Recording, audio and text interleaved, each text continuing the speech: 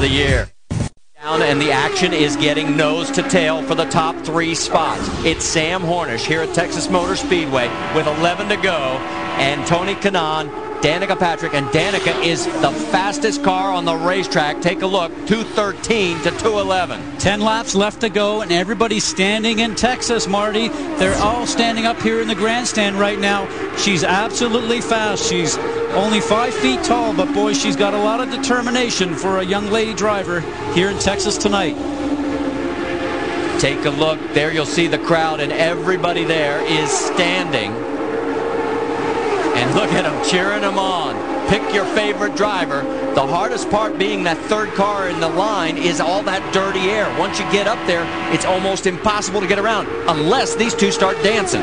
Well, Tony's trying to psych out Sam Hornish right now, letting him think that he might go high, hoping that Sam sort of runs a high line to allow Tony to get on the low side. But once you open that door just a little bit and let the car nose come up there, it's going to be very close. Now, Danica has to also be aware that if these two touch, she wants to be close enough to be able to get by, but not too close where you're going to get involved in it like we just saw a few minutes ago with that other big wreck.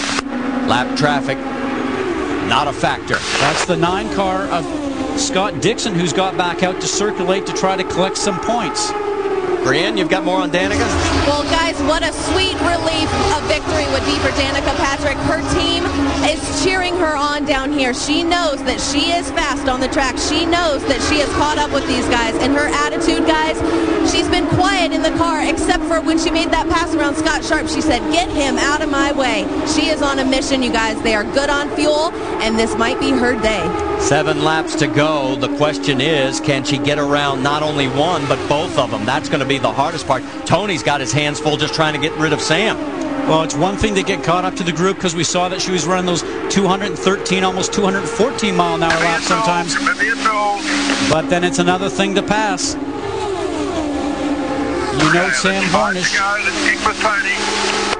So 5 to go. She's getting the word from Kim Green, keep with Tony, but Sam's not going to move off that low line, guys. He's going to keep down there and keep that bottom lane shut off to Tony Kanaan. If they can get lockstep, Tony's looking at the high side. It's the farther way around. Danica's starting to fade. With 5 laps to go, she's losing contact with these two. That's Bev Patrick, Danica's mom. Even if she doesn't win, this will still be a career best finish if she stays right there. 4 laps to go.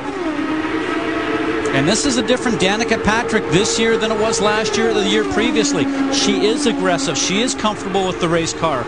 She knows how to do the starts and the restarts now. She's getting all the help from her teammates, and she's getting more experience, and she's going to be a winner sooner or later here in the IndyCar Series.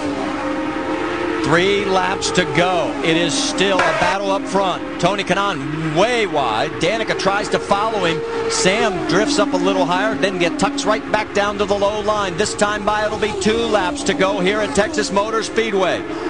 Does Sam pick up his first win of the year? Or does Tony do it again, go back-to-back from Milwaukee?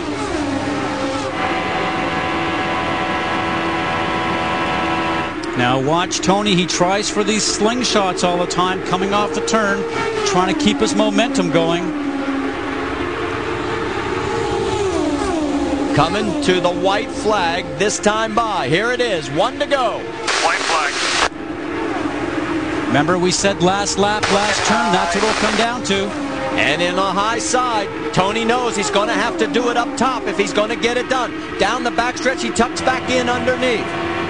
The last time Sam Hornish won was last year at Kentucky, almost a full season ago. It seems like it to Sam. Coming down to the checker flag, Sam Hornish. Good work, buddy, good work. Take a look further back. It's Franchitti getting around Mira for 4th. And Sam picks up his first win of the season and 19th of his career.